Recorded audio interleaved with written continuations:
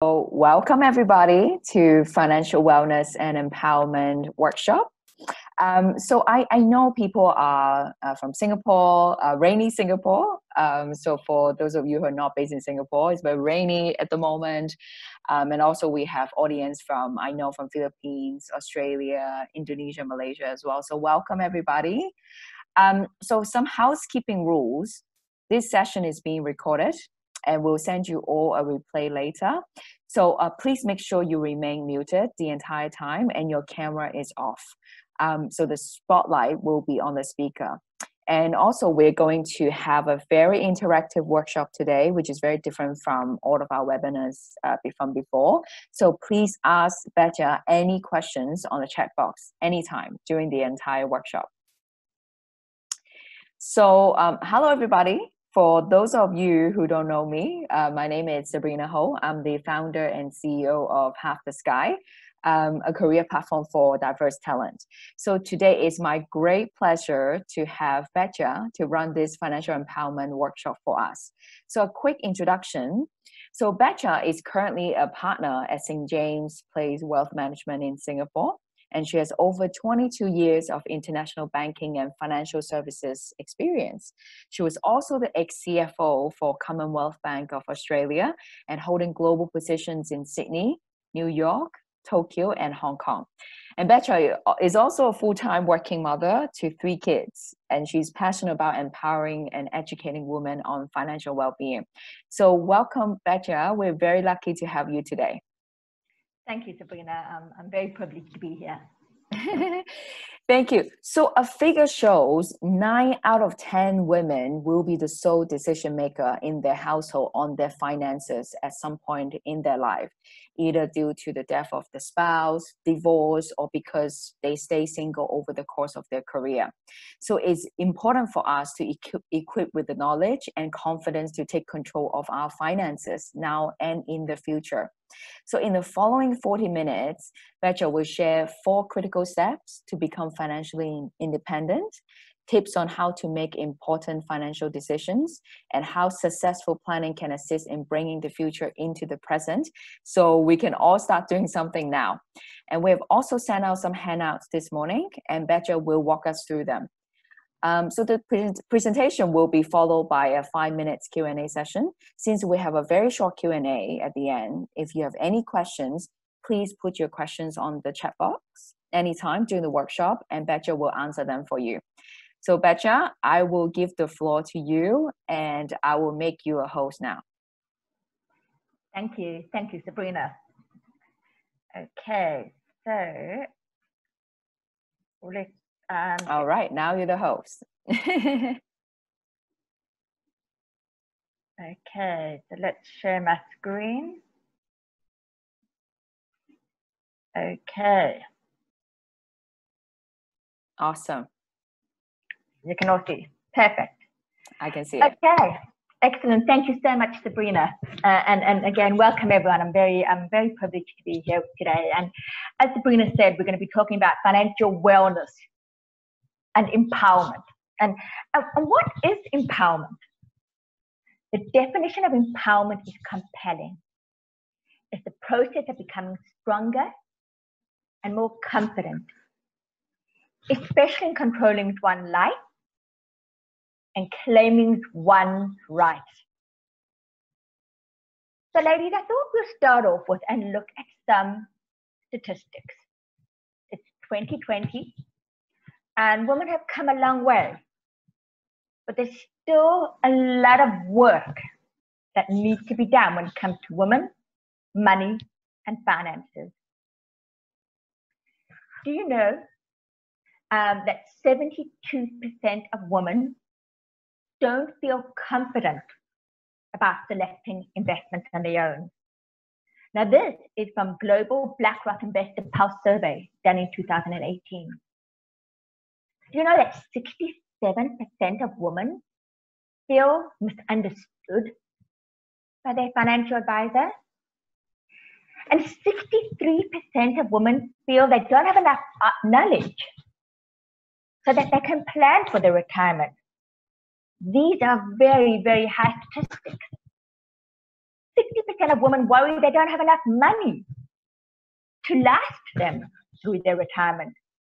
And only 12%, a small 12% of women feel confident that they can retire comfortably. 57% of women feel that financial terminology is confusing and it makes it more difficult to make decisions. Let's now look at trends in men and women. 55% of men describe themselves as in control for their financial future versus only 38% of women. And like I said, even though it's 2020, women are still earning on average 23% less than men. And women on average outlive men by 5 years. So we have to work harder. Not only are we earning less, but we're living longer. So we need to make our money work so much harder for us. As Sabrina said, 9 in 10 women are expected to be the sole financial decision maker at some point in their lives. And believe you me, at that point in their lives, you don't want to be making financial decisions or learning about your finances. That's why it's so important that you are in control and understand your financial position at every point in your life. And do you know that financial concerns are among the most common source of disagreements for couples? Yes, it's not all bad news, and there is good news. 62% of women say they would like more knowledge so that they can make smarter financial decisions. And I'm sure it goes for all of you on the call today. And women are better savers. Women on average save 8.3% of their salaries versus men that only save on average 7.9%. So my job as a partner at St. James's Place Wealth Management is to work with women, men, families, business owners to help them become more financially successful, financially confident, and financially savvy. But I adopt a very holistic approach. And I like to look at the 3 pillars: financial well-being, physical well-being, and mental well-being. So let's talk about financial well-being. What is financial well-being? Financial well-being is having control of your finances now, tomorrow, and in the future. Financial well-being is the ability to absorb a financial shock. Financial well-being is understanding your own personal goals and objectives. And we're going to talk about this in great detail later. It is so important to understand what's important to you. And finally, financial well-being is the financial freedom to live the life you want to live. Now, let's talk about physical well-being. So I'm not a doctor, I'm not a nutritionist, I'm not a physiotherapist. But for me, physical well-being is about protection. Protecting yourself, protecting your loved ones. So important. And I think in today's environment with COVID-19, people realize how important this is. And we are going to touch on protection a little later today. And finally, the 3rd pillar is mental well-being. I'm not a psychologist or psychiatrist or yoga teacher, but for me, mental well-being, it's about reducing financial stress. It's about providing that total peace of mind. and having an understanding and trust in your current and future financial plan. Do you know that a whopping 92% of working Singaporeans report feeling stressed? 92%. And this is way higher than the global average of 84%.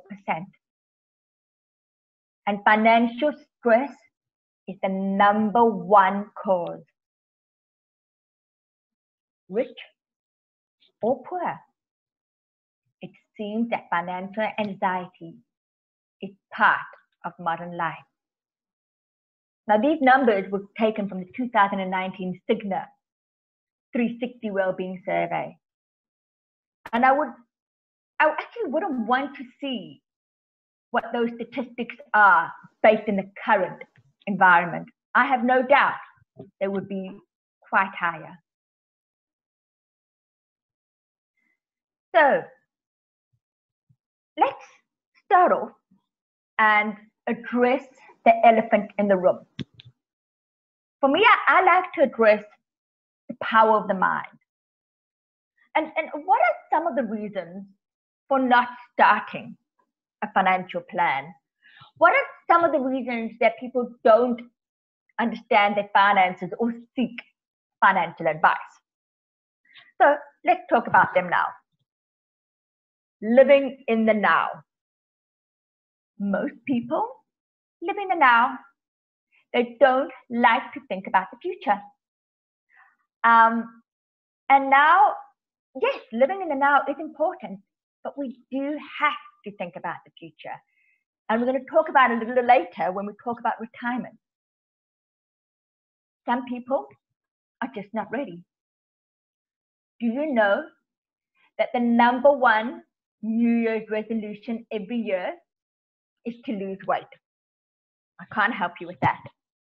The #2 New Year's resolution is to get on top of their finances. But people are just not ready. They don't want to move out of their comfort zone. They know what they need to do, but they prefer to stay where they are. People always have excuses, conflicting priorities. I'm too busy. I'm busy traveling. I'm busy with work. It's always going to be excuses. But we need to think about what really are our priorities. Denial. Just like people avoid going to the dentist, they avoid going to see a financial advisor or looking at their finances. It's easier to forget about it, push it aside. Cost. Yeah. A lot of people say, oh, I need millions of dollars to invest or to become financially successful. No, not at all. Do you know you can start with even as $1,000 a month? Putting away some of your surplus money, $1,000 a month with the beauty of compound interest can grow quite significantly over a period of time. Pride. People are proud. They don't like to admit they've made mistakes with money. They don't like to admit that they don't know anything or they don't know what to do. Too technical. People think investment and finance is way too technical. I don't understand. That's why I encourage people to seek out someone who can help you. People don't know where to start, who to speak to, trying to find someone to trust. These are all some reasons that people put off looking after their finances. But today, you don't need to have all the answers to start. You just have to be willing to take the first step. An investment in knowledge pays the best interest. So thank you, ladies, for dialing up and investing in your knowledge to learn. So what we're going to do is we're going to talk about some financial planning principles. What is financial planning? Financial planning is about setting, planning, achieving, and reviewing your life ambitions. And it's very important that I stress it's your life ambition. It's not your neighbor, it's not your best friend or your mother or that person you follow on Instagram. No, that's not important. Today, I encourage you all to look within. Think about what's important to you or to your family, to understand your values and your own personal goals and objectives. And we're going to go through this in a little bit more detail shortly. Do you know that a goal-based approach increases your wealth by more than 15%? So let's start right now. So we're going to cover up 4 steps. Number 1, we're going to determine your goals, objectives, and needs. Then we're going to perform a financial stock take. And normally when I say financial stock take, people panic a little bit. Okay, it's not going to be boring, I promise you. I'm going to go to a very high level of what are the key things you need to look at with your finances. We're then going to jump into step 3, and we're going to help develop a plan. And then we're going to talk about how important it is to implement an ongoing review. Why ongoing review? Because your life does not stand still. Your life is full of uncertainty, full of changes. And this is something that should be reviewed on an ongoing basis. So let's all look at the first step, goal setting. So hopefully you've all got some pen and paper. If you don't have the handout, just grab some pen, grab some paper.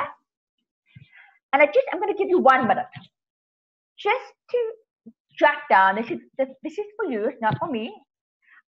Jot down some of your goals and your objectives. And I want you to break it into 3. Short term, medium term, and long term. So what is short term? Short term is between 0 and 2 years. Okay. So maybe you want to plan a holiday, hopefully when they open the borders. Maybe you want to buy a property. Medium term is in 2 to 6 years. Do you want to buy a property? Do you want to plan for education? Do you want to change jobs? Do you want to have a child? And then long term is more 6 years plus. This is more education planning for your family. Could be retirement planning. It could be buying another property or your first property. But it's very important that we understand what's short term, because that's about liquidity, medium term, and then finally long term. So I'm going to give you all 1 minute. If you can just write down your own personal goals in the short term, medium term, and long term. And then we're going to go into the next steps.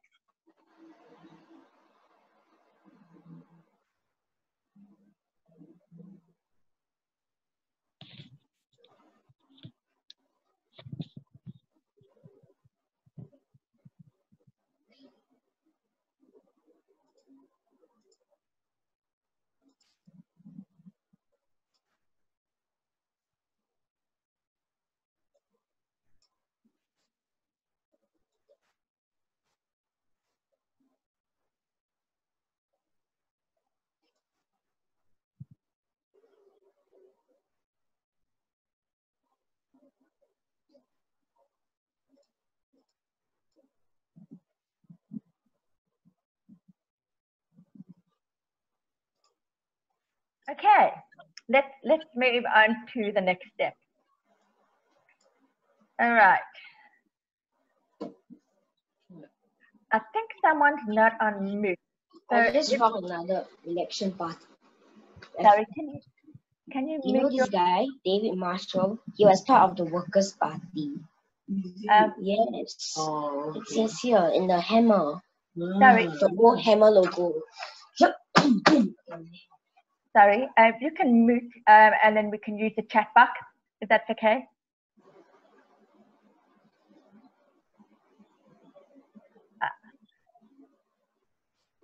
Okay, so let's go on to the next step. Okay, Evelyn, if you can mute your, we can hear you. So let's just go on to the next step.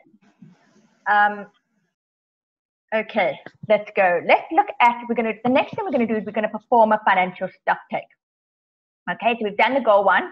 Let's look at goal 2. What we're going to look at is performing a profit and loss and a balance sheet. Now, we're not going to go into the accounting details of that. We're going to go very high level. What is a profit and loss? A profit and loss is looking at your income, less your expenses, and then we look at your surplus. Now, this is quite difficult to do over a 12-month period. So what I encourage you to do is to look at it on a monthly basis. Okay, it's much easier to think about, this is my monthly income, less my monthly expenses, right? It's much easier to do that. You would then take your annual expenses and you would then divide that by 12. So a profit and loss is looking at your income less your expenses over a period of time, and that will give you your surplus.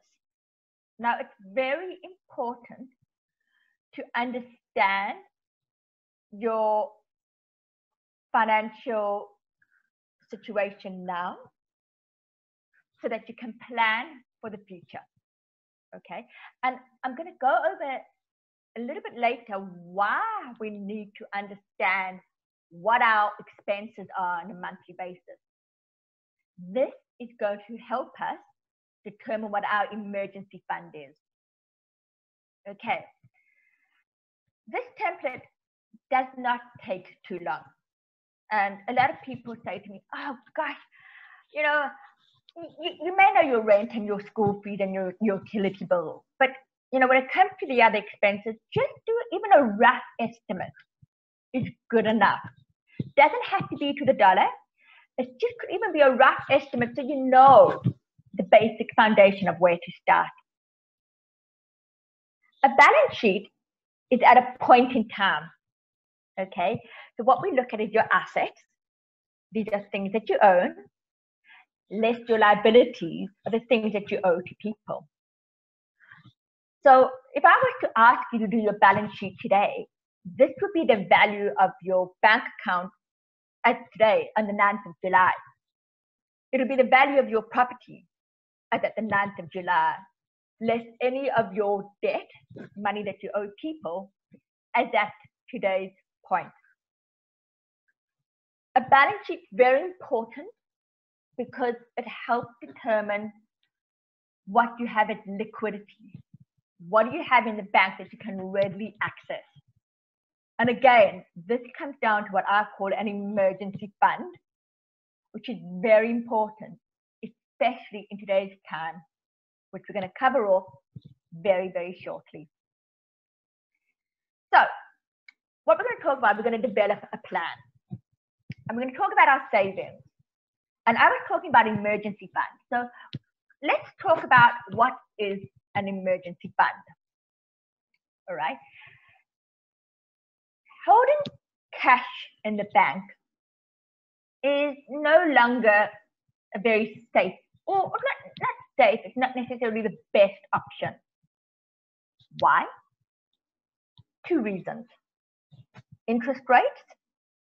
Interest rates are at an all-time low, and they're certainly not going up. And inflation. Okay. However, we do need to keep cash, liquid assets, in case of an emergency, in case something goes wrong. Now, how much should you keep in the bank? So the right amount to keep in the bank is a rough rule of thumb. Now, this would change, depends on individual circumstances. But a rough rule of thumb is if you go back up to your expenses, okay, you look at your expenses and you take 4 to 6 months of your total expenses, that is what you should have as cash, as an emergency fund. Let me give you an example. Say I spend $10,000 a month. All right, my expenses are $10,000 a month. I should hold as cash in the bank between $40,000 to $60,000. If I was single and didn't have any children, maybe $40,000 would be okay. If I've got kids, and I would hold a little bit more. And in today's environment, with uncertainty of job losses and volatility, and no one knows what's happening, I tell my clients, hold just a little bit more, just to help you sleep better at night. Okay? But anything in excess of that is not going to work for you. Why? Like I said, interest rates are low. And second, inflation. So what is inflation? Never overlook the impact that inflation can have on the spending power of your money. Do you know that the effects of inflation can be just as severe a risk as a sharp fall in the market? However, market falls are always followed by recovery. You know, markets go up and down, but they always pick up again. Whereas inflation permanently reduces the value of your savings. Okay, we have a question before I continue. How much should we have more for the emergency fund, especially during or post-COVID? Excellent question. Now, this would really depend on personal circumstances. And it's like I said, if you were single, okay, you would probably have 2 months more. If you had a family, you would have to look at your personal family circumstances. Is your partner working? Do they have an emergency fund? But for me, for an average person, I would say 8 months, 8 to 9 months would be sufficient. That would mean enough if you want to look for a new job, or you had to liquidate some of your other assets. But it is a personal thing, and it may vary from individual to individual, but generally no more, and 9 months should be sufficient. So let me talk a little bit more about inflation. And I'll give you an example, because a lot of people say to me, I don't think inflation is real. So let's look at this. If you had $1 million in the bank account, okay, and you left it there for 10 years and you did absolutely nothing with it, do you know that money, let's look at 3% inflation, because that's the inflation rate for Singapore. So if you left $1 million in the bank account with a 3% inflation, after 10 years, that amount would drop to $743,000. And if you left it there for 20 years, it'll drop to $552,000. These are real numbers, ladies. The right column is inflation, 5%, which is more emerging markets. But let's look at 3% for Singapore and understand that this is a risk. Okay, let's go back to investments. Let's talk about investments. And do you have investments? Are your investments aligned with your goals and your objectives? I'm going to ask a question. You can all write in the chat. Who in the room, who on the screen, thinks that investments are emotional? And who thinks investments are logical? Come on, if you can write in the chat, if you think investments are emotional, write emotional. If you think investments are logical, Right, logical. So someone says half-half. Logical. It's a mix. Very good. What else do we have? A bit of both. Anyone else? Come on. Ladies, tap in. What do you think? Logical, emotional? Half-half. Very good. Okay. So let's have a look here. Investments are actually emotional. Yep, they're emotional, but they should be logical. And that's why it's so important to put together a financial plan when you actually have clarity, when you actually understand and you have time to sit and think through in a very logical manner and tie them to your values, tie them to your goals. Let's look at this interesting chart over here. Think about it. When the markets are going up, people are excited. They're happy. They're just thrilled. The minute that markets start to drop, people get anxious. There's a denial. There's fear. There's desperation. There's panic. And the minute they start to increase, there's a bit of hope. There's a bit of relief. There's a bit of optimism. But let me tell you something, ladies. Investments are pretty boring. Okay, and I'm sure you know that. But investment should be long-term. It should be there to give you actual peace of mind. And you should actually remove all the emotion when it comes to investments. Now, we're not going to talk too much about investment, but I'm going to share with you today some of my 5 rules that all investors should follow.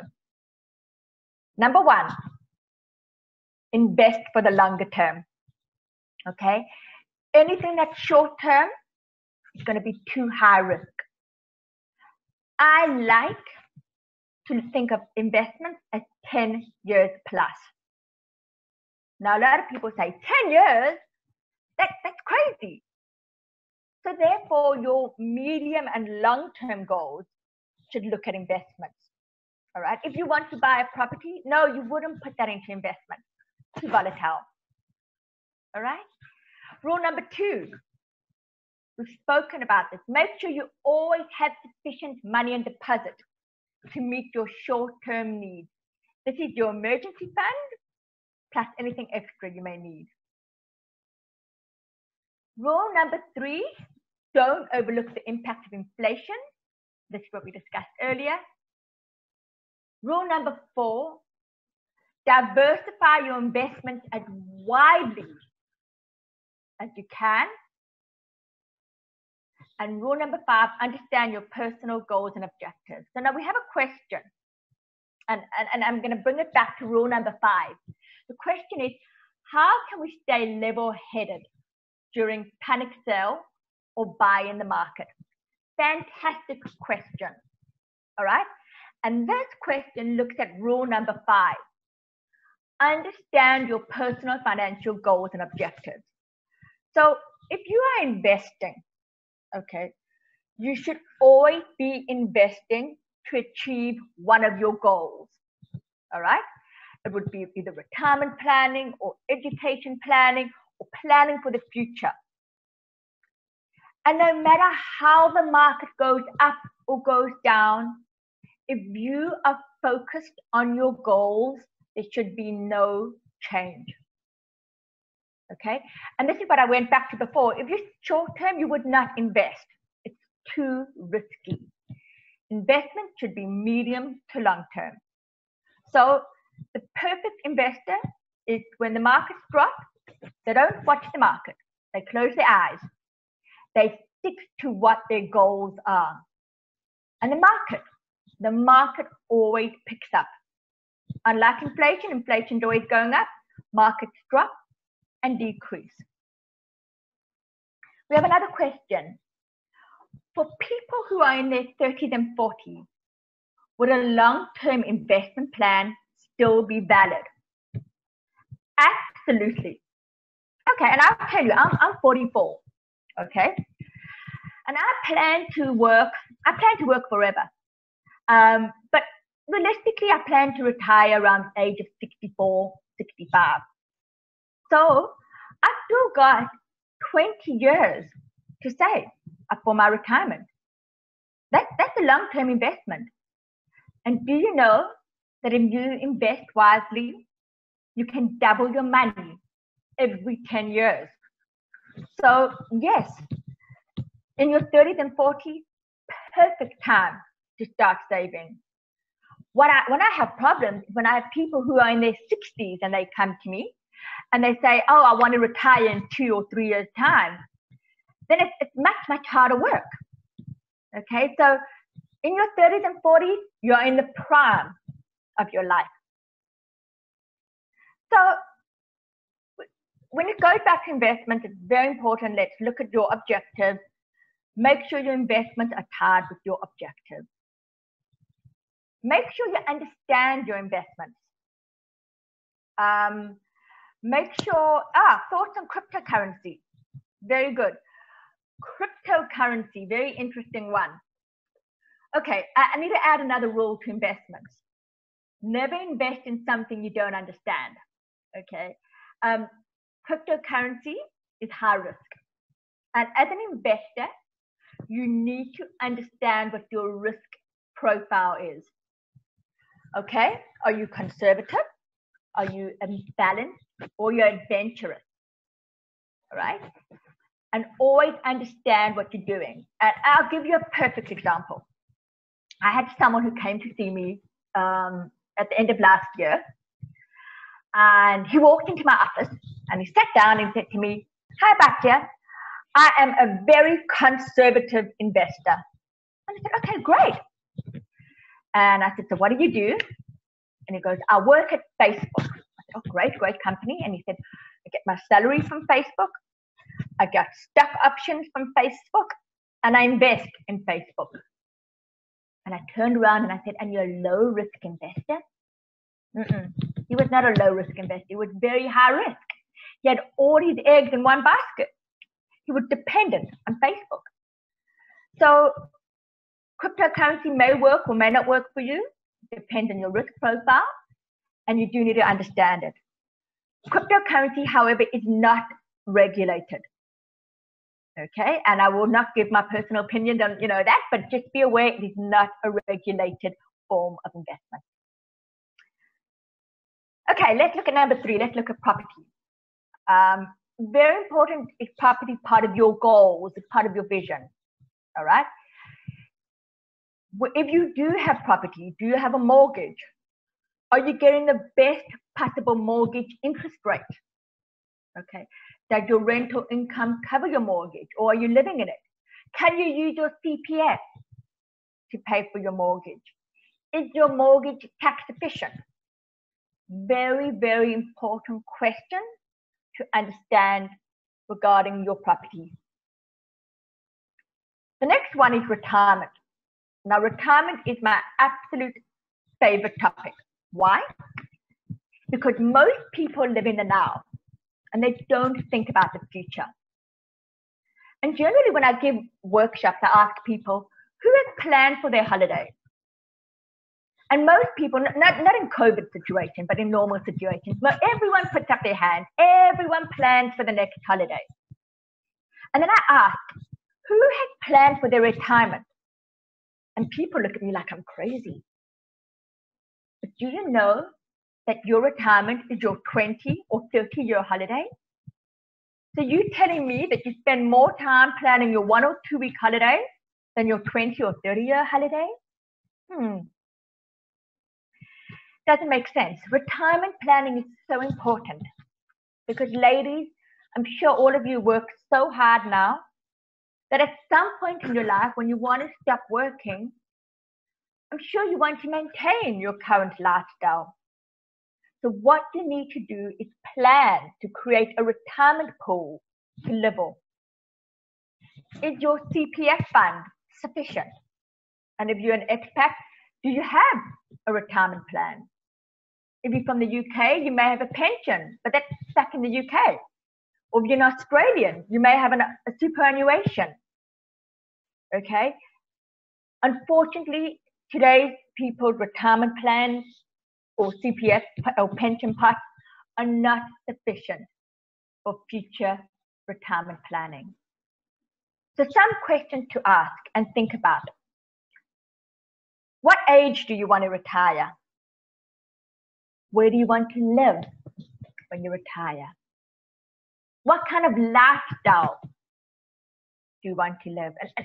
And why are these important? Because if you want to retire and live in Singapore or retire and live in Thailand, your cost of living will be very different. Okay, so very important question to think of. We have a question. What if you had bad experiences investing in bonds or equities? Can we avoid these investments? Now, it depends. That's a very good question. Thank you. It depends on what your objectives were and depends on what you've determined as a bad experience.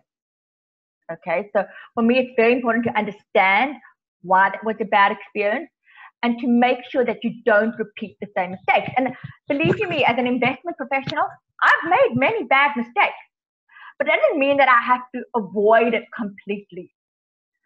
I just need to understand that I'm investing in terms of what my risk profile is and following the investment rules.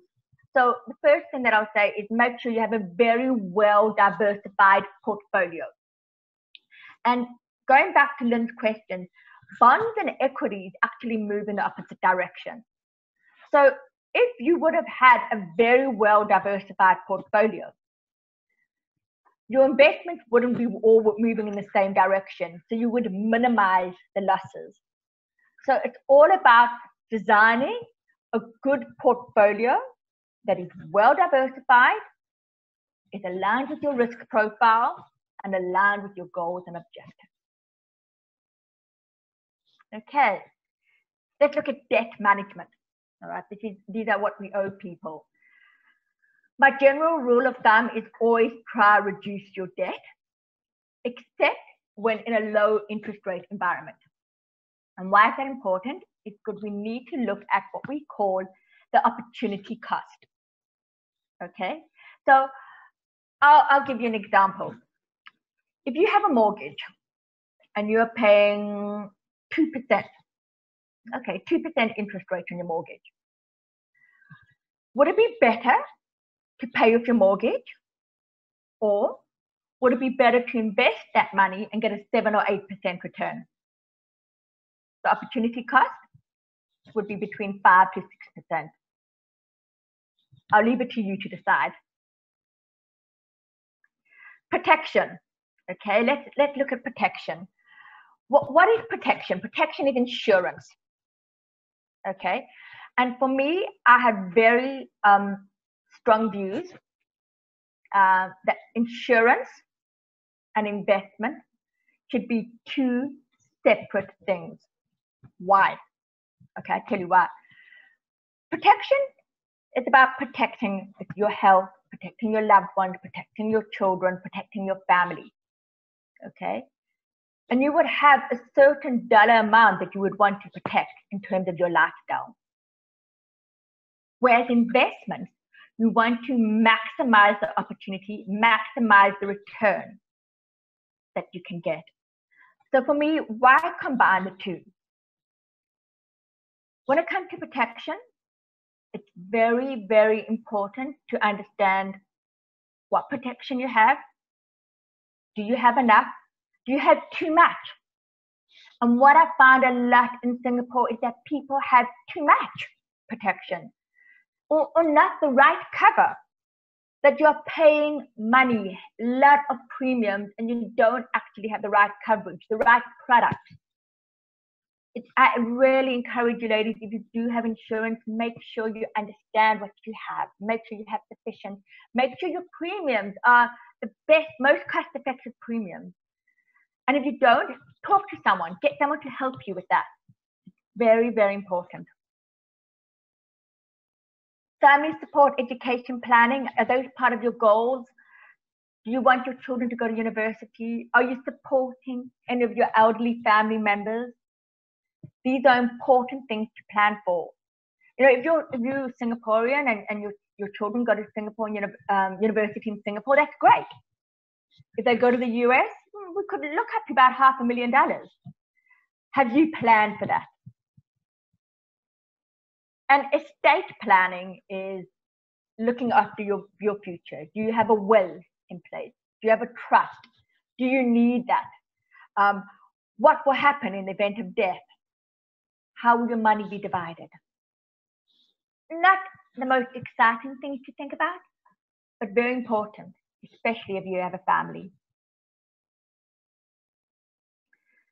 So instead of saying I don't have time, try saying it's not a priority and see how that feels. I love this quote. If not now, when? Okay. COVID-19 has brought about a lot of challenges, a lot of uncertainty for people. But for me, it's actually been a little bit empowering because I've had time to sit back and reflect and look at my values and think about what's important. And there's no better time than the present to really start planning and thinking about the future. If you won't do it now, when will you do it? And finally, in the words of Warren Buffett, if you don't find a way to make money while you sleep, you will work until you die. So thank you, ladies, very much. What I'm going to be doing is opening up the floor for more questions. What you see in front of you can all grab your phones.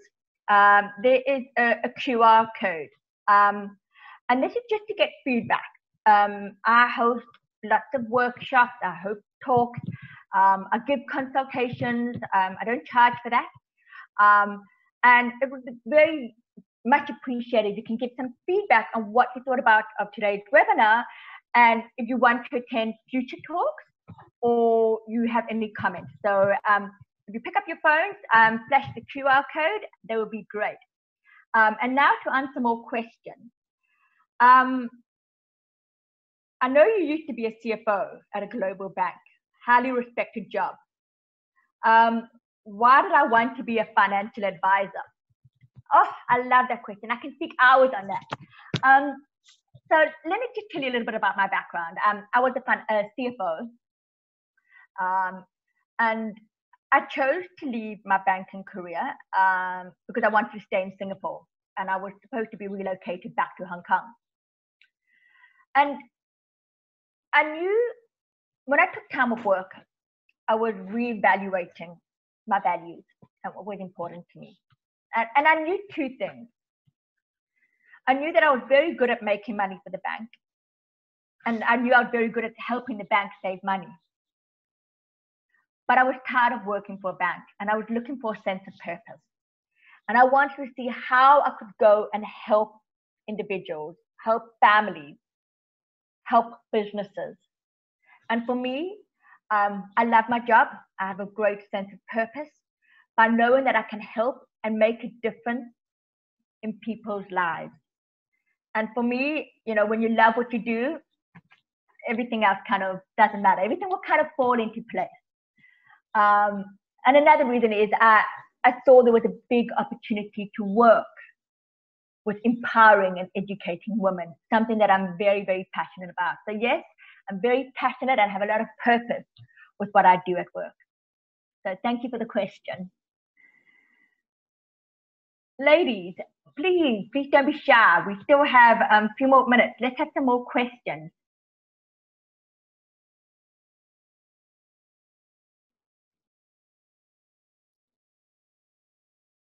Any more questions?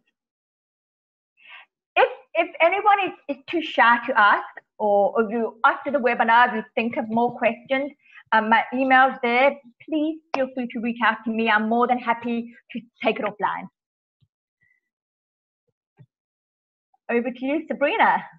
Thank you so much, Batya. And yes, you're right. I know how passionate you are to, empowering us, because we all know, we actually live longer. And I think I personally am not very well versed as well in terms of investment. So there's so much that I actually need to learn. And I'll definitely give you a call separately after this session. Yeah. And I'm very lucky because me and Batya were just one WhatsApp away. But I'm sure you all can reach out to her and ask her anything. And she's always so genuine and so generous about the advice that she gives. Yes, so thank you everyone so much for joining us today. And we have a lot of resources to share with you on our platform. So make sure you sign up on halftheskyAsia.com. It's completely free. And you also receive exclusive event invites like this one, job alerts, thought leadership content, and resources. Again, it's completely free. And we also actually have several more webinars coming up in July. We have a Women in Leadership Asia conference next week, where I'm going to speak on how to be a bold, brave, and game-changing leader together with the MD at S&P Global Ratings, CEOs of Publicis Communications and VMLY&R Asia. And we also have a webinar on how to raise your profiles at work. And end of July, we are partnering with Women in Argue Business for a 30-minute coffee chat, where I'm going to talk about automation, innovation, and technology. How do we stay ahead of the curve? So make sure you check them out on our event page and sign up. So thank you very much, Batya, for your time today, and stay safe, everybody, and take care. Thank you, everyone. Take care. Thanks, Sabrina.